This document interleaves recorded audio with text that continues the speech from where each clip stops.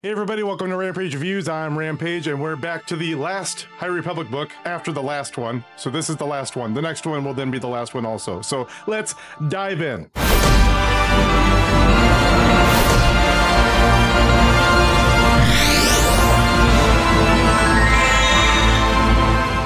So today we're reviewing Temptation of the Force in the High Republic. This book was written by Tessa Gratton. It takes place in 228 BBY, just 1 year after the events of Eye of Darkness, which was the last High Republic book that we reviewed. I thought that was the last one, but this one came out this year, so we're going back to read this one. And as books come out, I might go back and read the new book that came out to stay in chronological order because I can't not do that. My OCD won't allow me to. Just want to remind everybody that if you would like to purchase the book that I reviewed today, there will be a link in the description to do so. Just be aware that that is an Amazon link, and I am an Amazon affiliate, and if you use that link to purchase the book, it will benefit me or the channel in some way, but don't do it to benefit me. I really appreciate it if you do, but do it so we can continue this conversation, and because you want to get my take and then offer your take as well in response. And also be aware that the links that are provided will be for this book and the next 3 books that I will be reviewing, so you can get a jump on what I'm going to be reviewing into the future. And also make sure to like the video and subscribe to the channel if you like the content that you saw today. Also, I took the time to type up a quick disclaimer, so you may pause the video now to read the disclaimer below. I enjoyed the book. It was decent.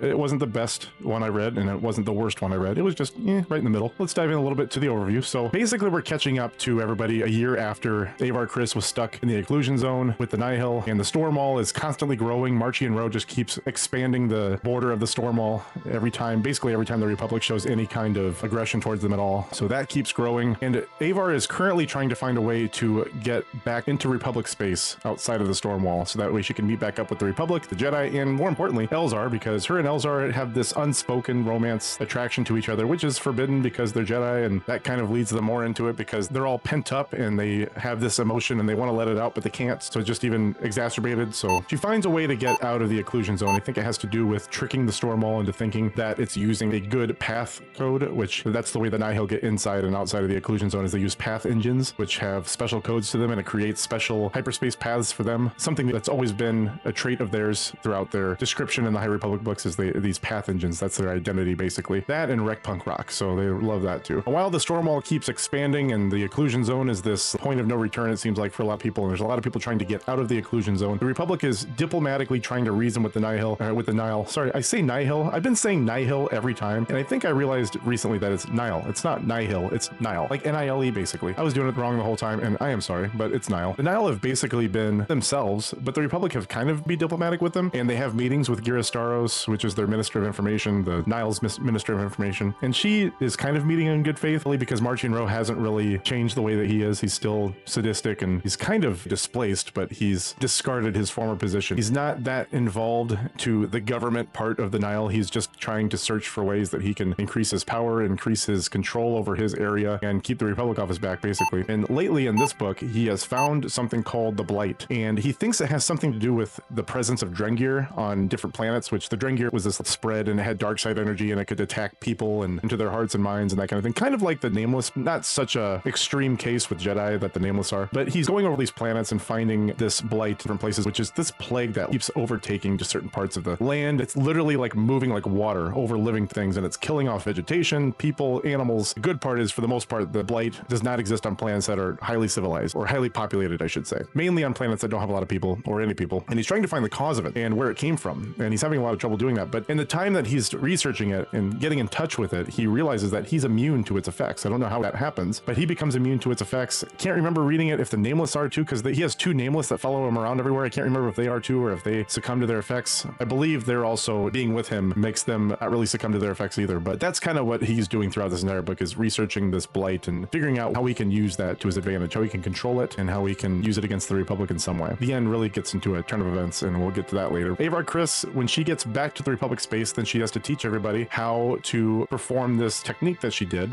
to get through the Stormwall, and we actually end up coming up with a device that helps them get past the Stormwall, and it does exactly what she was trying to do, but it takes a Jedi to do it, because you have to enter these codes very precisely, very quickly, and only Jedi have the the state of mind to do it. So she teaches people how to do it, and they go on missions to try to recover people from the occlusion zone and bring them back to Republic space. And Elzar also takes part in some of these missions. At one point, they have the help of someone named Kair Santeca, who is a part of the Nihil, worked for the Nihil. He worked on this ship called the Lightning Crash, I think it was called, and that was like the main ship that powered the Stormwall, and they were able to destroy it. And they thought it was kind of easy, a little too easy, but they were able to destroy it, and they knew that wouldn't completely take it down, but it would extremely weaken it, and the Stormwall would come down for a period of time, which would presumptively allow them to bring in a large force of Republic ships and try to attack Marching Row or the Nihil government, which they aren't completely successful with. The Stormwall went back up way quicker than they thought it would, and they are able to find Marching Row, though, later in the book. Porter Engle makes a comeback in the book. We thought he was dead in the last book, but he actually survived the explosion on the ship that he was fighting General Vias on. That's basically what he's doing throughout the whole book, is looking for her and fighting her and stuff like that. That's the thing with this book, is there's a lot of this is what we need to do and this is how we can do it, and like building up to that and planning and discussing the plan, and then like they kind of take part in some of the plan, but then something goes wrong and okay, now we got to regroup, here's more of the plan, we got to build up this plan. It's like a lot of transitional stuff, and I don't feel like anything major takes place in this book. The most major thing that takes place is when they find Marching Row and they start attacking him and the Nameless, and also some of the Jedi are able to survive the presence of the Nameless. Biriaga is like caught in one of the Nameless's like little mind traps that they put him in, where they instill a lot of fear in their mind, and they're just like frozen and almost blind in that kind of sense, that they can't move, they can't see, all they see is the fear and these images that they instill in their mind. Well, Biriaga is able to get that fear passed through him. That's the Wookiee Jedi in the book. He's able to find the location of the Nameless based on where that fear is coming from. So then he is able to detect that and throw his lightsaber at the Nameless, which was pretty crazy. And then later they find if they link up mentally together and use the Force together mentally, then they can gather enough strength in the Force to pull the fear away from the person that's being attacked, so that person can then attack the Nameless. So the Jedi actually are able to come up with a tactic against the Nameless. So due to this stuff, you are able to fight them a little bit better, which is good. The Nameless are still pretty formidable. They don't completely take them out. They still exist. They still present a huge threat to the Jedi. And at the end of the book, Marching Row sets up a meeting with the Chancellor. He brings the Nameless with him to Coruscant, and this was after he got attacked by the Jedi on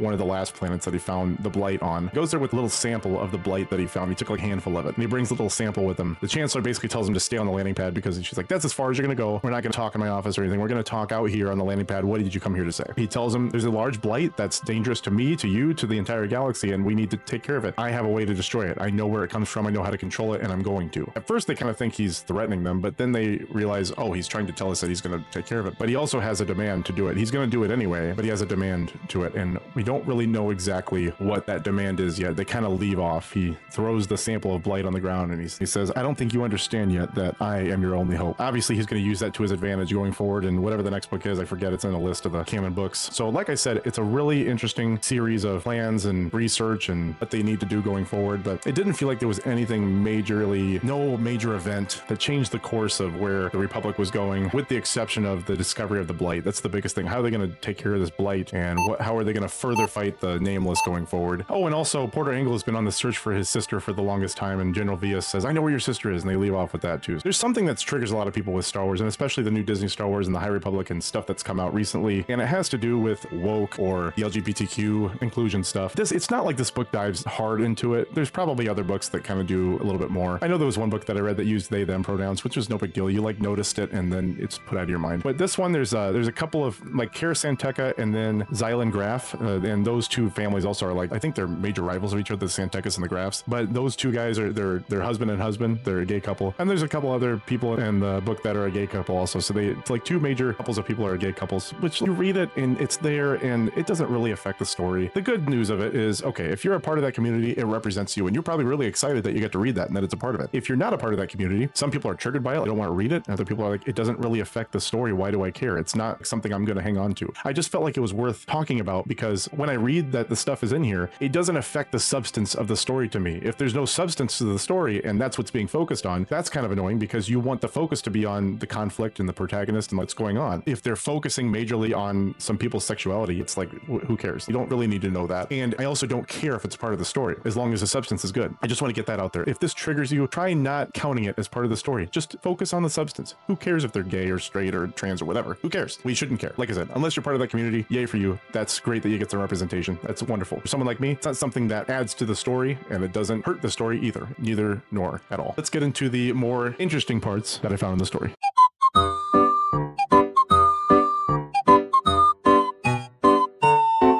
Marchion Ro has been powering the Stormwall with false kyber crystals. I know we talked about it in another book where there were synthetic kyber crystals that were made. That was in Maul Lockdown, where they said that the Sith only created lightsabers with synthetic kyber crystals, which we know that's not true. But it's interesting they're able to lab create kyber crystals to power the Stormwall. And it makes you wonder, why aren't there more shields, more defensive things powered with kyber crystals? Why haven't we seen that? The two major things we've seen powered with kyber crystals are lightsabers and the Death Star weapon. I just don't know. There should be more, don't you think? Shouldn't there be more? If you've been following the Acolyte, you'll notice that Master Venestra is also a part of this book. She was 20 in this book, I believe. And you also find out that she is the Padawan of Stellan Gios. That was the Jedi that fell during the Fallen Star. He died. And you don't really see a connection to it in the Acolyte yet. You just find out that's a little piece of trivia that you find out in the book. They don't appear together in the High Republic series. But Stellan was a very respected Jedi. And I'm sure that at some point you'll hear a mention of him in the Acolyte from Master Venestra. There's kind of an ironic point that I find out through this whole High Republic series. This is supposed to be the peak of the Republic, where they're at their strongest. The Jedi are at their highest point. The Republic is strong. They have a great economy. The people are thriving. This is their best time period. And it kind of seems that way when you get into the 372 BBY era with Iram and Irino. Even though they had their little civil war, that's just a small part of what's not in the Republic, and the Republic is supposedly thriving at that point. But then in the 220s and the 230s BBY, Nihil exists. And maybe this is because this is the end of the High Republic. Maybe that's where it's getting at. I mean, they suggest the Acolyte is the High Republic, so it's obviously not. But the Nihil have this stranglehold on the Republic when it comes to the Occlusion Zone, the Stormwall, and just taking over more and more territory. This does not feel like a high point to me. It just seems like a very ironic way to describe this time period when it doesn't feel like they're at their strongest. In a lot of respects, with the IP that Disney has decided to purchase, they've been decent at creating complex villains. I thought that Thanos was a really complex villain and one of my favorite villains. We have yet to see a really complex villain come out of Disney Star Wars, or at least as complex as Darth Vader, which was not their creation. That was George Lucas's creation. Marchion Ro is a very shallow villain, and he doesn't come off as complex to me. He just wants power, and he gets deeper and deeper into this selfish state where he's just trying to find out how to control more and order people around more. And the Nihil is supposed to be this safe haven away from the restrictive Republic where people can do whatever they want. And now you've just got this area where people are not taken care of, they're forgotten about, they're actually having things taken from them, they're taxed like 60 or 70% of their goods and their currency. So like, I don't understand the goal here. They just want to leave people starving, but they want to take over, and they suggest that they have this safe haven of an area, yet people are dying. Doesn't make sense. There's a point in the book where a Republic ship travels through hyperspace, and a Nihil ship actually follows that Republic ship and is able to find where they travel to, also going in hyperspace. And one of the suggested reasons was that maybe the Republic ship had a homing beacon on it, which I would feel like they would think that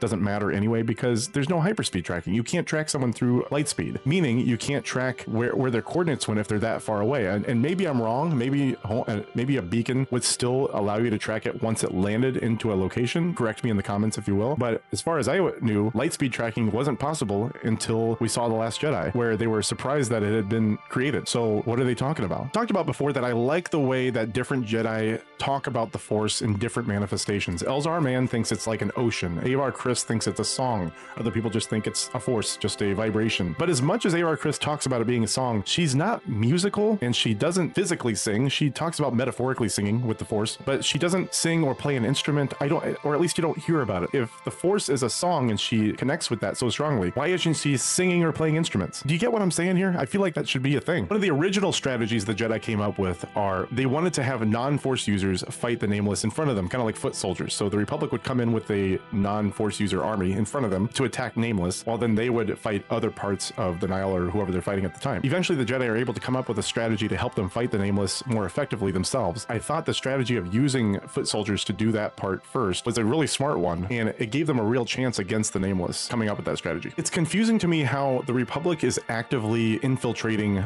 Nihil space, destroying the lightning crash, trying to smuggle people through the Stormwall away from the Occlusion Zone, yet Lina So and Gira Staros are continually having diplomatic meetings together as if they're just discussing trade or something like that. I don't understand how two entities like that can be at basically large-scale war with each other, but then have diplomatic meetings. Is this something that is reflected in real life? I don't know that our leaders would diplomatically meet with other leaders while they're at war. Does that happen? One of the major things in this book is the blight that Marchion Ro discovers and is trying to research and find how to control and find out the source of it. It's described, it acts like a plague over land and living things and stuff like that. It turns things into an ashy husk, and it's almost exactly the way that the Nameless turn Jedi when they suck the Force out of them basically and leave them in this dusty, ashy husk. It makes you wonder, like, is this just a lazy way of copying what the Nameless do, or does it have to do with the Nameless? Because we know the Drengir don't leave people like that, they just eat people. So it was weird to come up with another evil thing that comes about that turns things into ashy fleshy husks. I don't know. I thought it could have been more original way to like hurt things, or a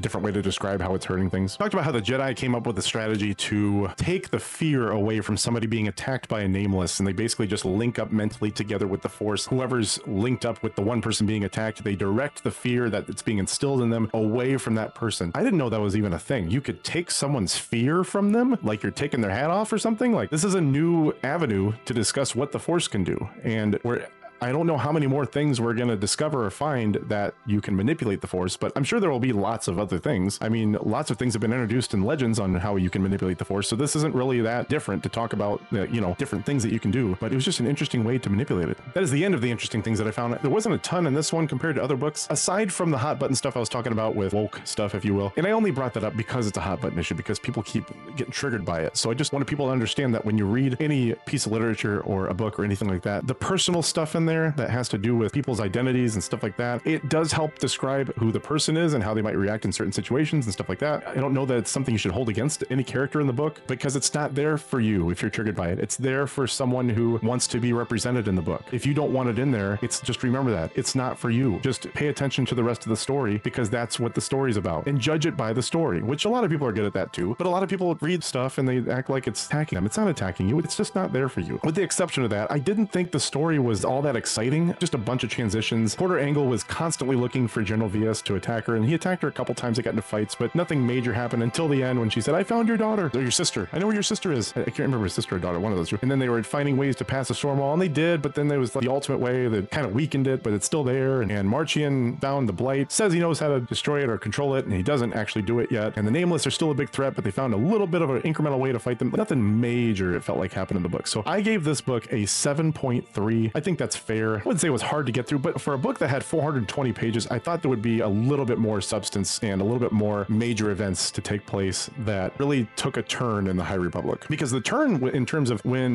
the Nihil were really having a stranglehold on the Republic happened in the Eye of Darkness. That's when you really took a turn right there. But this one included that, and then it didn't really move way farther than that. Although there was just some incremental progress the Republic made. Fine, maybe they're just trying to lead up to the next book. I don't like books that are fillers between books. Like that, it shouldn't be that. It should be something major that happened. That's why you release the book, because it's something to take note of. I didn't feel like it did that. I appreciate everybody that stopped by to watch the content today, and may the Force be with you, and you guys have a great rest of your day. Thank you.